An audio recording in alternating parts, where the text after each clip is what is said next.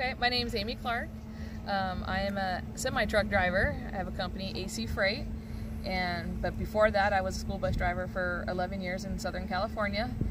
And with them hiring me and taking their bus across country to all the demos, I'm also a licensed school bus driver, which makes it legal to take all of you for rides. Very cool. That's something that a lot of the other companies don't have, is they usually just display the vehicle and then, you know, you just have to look at it and then they load it up on a truck and drive away. So yeah, so this was actually my first ride on a electric school bus, and it was great.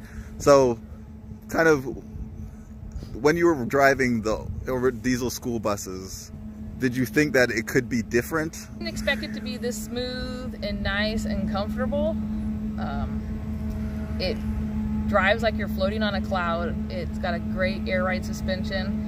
The power is unsurpassed versus a diesel. I mean, you push the pedal and it goes. It's instant torque. You don't feel the gear shifting because there is no gearbox, there is no transmission, so it just floats. Braking is great. The storage, the seats, everything is just nice. The inside of the bus, it feels like you're like in an airplane. It's all nice, new and modern. It's not the tingy metal that you have inside of a regular school bus. Just it's overall a great experience and a lot calming than what it used to be. Do you find the passengers are calmer, more relaxed? Yes, because there's not so much noise. You don't have the diesel motor noise. You don't have the noise of everything rattling around you. The kids are more calm because it's quiet. There's a lot more options on these now. You can get them with USB ports and Wi-Fi, so they can sit there and do their homework, and you don't have to yell at them to be quiet because you're trying to concentrate. It's just a lot calming, more pleasurable experience to drive for everybody. And how have you found charging? Because I know the infrastructure is still built out, and that's a big question for a lot of people who are going electric. How's it been finding chargers and charging the bus? Is it a long wait? How's that experience? No, the bus charges in about 2 hours. Driving it around cross country is just finding the stations to do it. And finding the right kilowatts, and I think as the infrastructure grows and more people get into it, they'll be in a lot easier locations to pull this into and hook it up. But a lot of the Walmarts do have them. It's very easy. You just go up, plug in, and type in your information, and it charges, and then it alerts you on your phone what the percentage is, and go inside, do your shopping, and go get something to eat. Come right back. It tells you, when it's almost done. You go back, you unplug it, and you're on your merry way. Oh, so it's got communication like a passenger vehicle where exactly it tells you the state of charge on your phone and all of that stuff. Yep. That's cool. How do you find the regenerative braking versus just regular friction brakes? Oh, it's smooth. There's no grabbing. You don't have when your rotors or drums get warped, you don't have any of that. It's just a nice smooth brake. Cool. It's right there when you need it. Yeah, I know a thing with a lot of the heavier vehicles, large trucks, is like downhill and all of that. Is it easier to drive, and is it less worry when you're going downhill? Yeah, you don't have to worry about heating your brakes up. When you're taking your foot off the pedal, the bus is already starting to slow down, so it's doing it by itself also. Versus like a Jake brake in a semi truck, you're using the engine just to help slow you down. It just stops beautifully. So nice. Most cars should go to this. So you're on board. You've been converted? Oh, absolutely. It just the bigger vehicles. I mean, obviously, working with the school district, you're not going to be pulling into a Walmart to charge. I mean, they're going to have their own infrastructure and chargers here, which is going to make it a lot easier. But just right now, taking it, for demos across country is just making it a little difficult. But we're doing it, and we're getting through it. And good thing that Walmart has big parking lots. Yeah. So how are you finding the deliveries? Is there a lot of questions from the other drivers and stuff when you deliver these vehicles? Oh, the first thing you want to do is get in and drive it.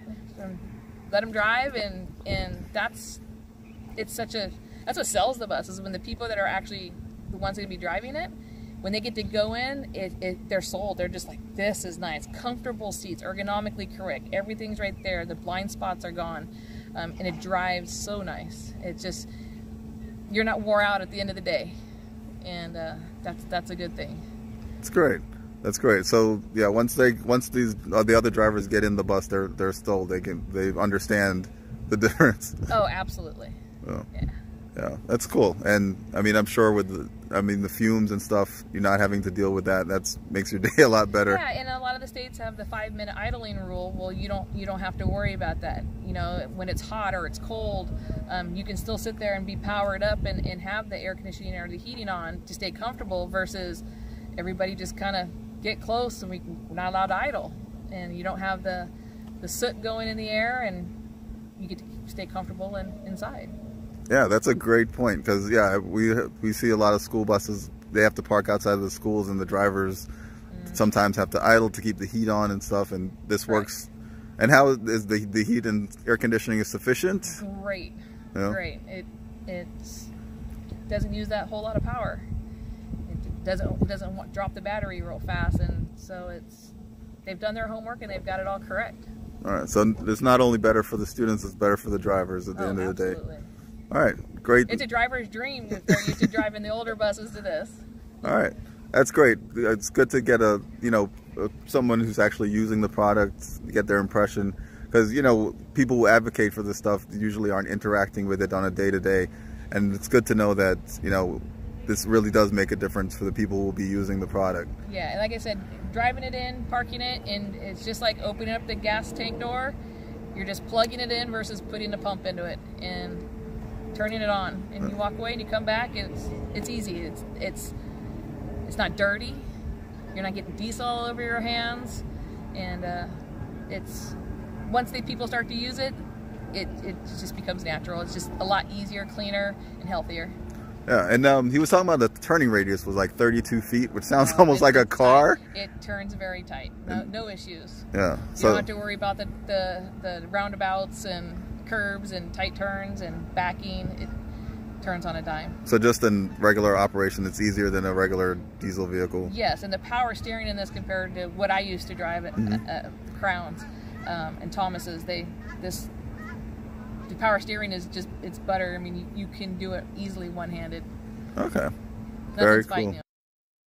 Thanks again for watching. Please subscribe, comment, hit the notification bell, like and share to help our channel grow. And below you'll find links to our website, Evolv-Electric.org, our Twitter and Instagram